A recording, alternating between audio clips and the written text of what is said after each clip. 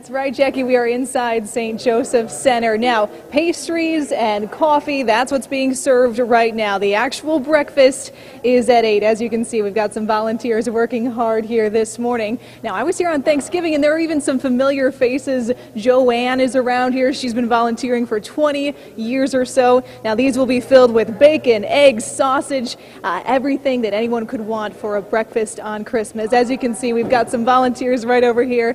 They've got their plastic aprons on. They're getting ready to work. Now, later in the day, 13,000 people will be served a Christmas meal all across Northeast Ohio. We were here yesterday as volunteers prepared the meal and also served dinner. It's a 40-year tradition for St. Augustine to serve the needy on Christmas Day, but really they're doing that every day. 3 meals are served Monday through Friday and 2 meals are served on Saturday and Sunday. But today, of course, one of their biggest days. Sister Carita Ambro is in charge here. She says St. Augustine feeds the spirit as well as the stomach. So we try to serve everybody all year long. People know that if they haven't got a place to go, they can come here to get a meal.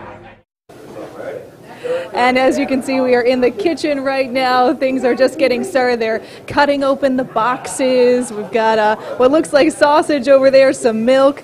Everyone's just working hard here. So we will be sure to keep you updated throughout the morning. Jackie, back to you. Sarah, thank you. The reason for the season happening right behind you. We love that.